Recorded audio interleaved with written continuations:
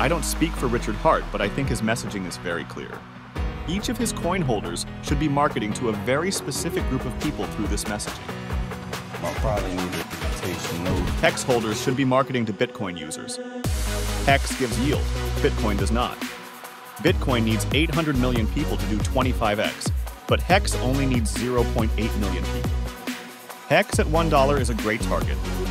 PulseX holders should be marketing to DeFi, DEX users, altcoin coin players, and Uniswap users.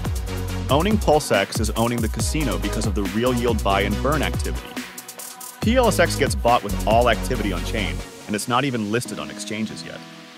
PLSX is real utility because it gets bought by haters of the coin who trade on the chain automatically through the burn and burn fee. Pulsechain holders should be marketing to Ethereum holders and other L1 chains. Pulsechain is cheap to use and has strong community altcoins. Pulsechain will flip Cardano and outperform XRP plus Solana from here.